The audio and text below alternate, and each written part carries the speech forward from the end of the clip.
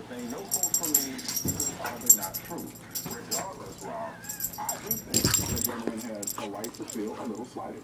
Because the Knicks were 15 and 10 in his miracle 25 starts in the NBA. You're supposed to turn over a whole load of money. This is good business. Go out, let's see what your market value is to everybody else, and then we'll decide whether or not we want to play in that party.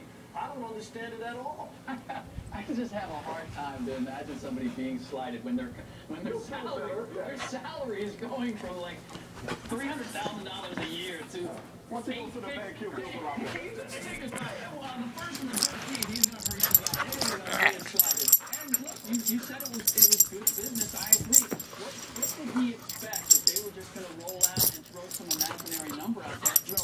How much you paying his value, though, Mike? Somebody else should not have to set the market for him. Houston had him and clearly wanted him back. If you're the Knicks, and you always talk about he was drawing sold tickets, and that's the big deal with him, and he's hype. If the Knicks should have known what he means to them in their franchise, both on and off the floor. Give him a contract. Why did he have to shop himself around?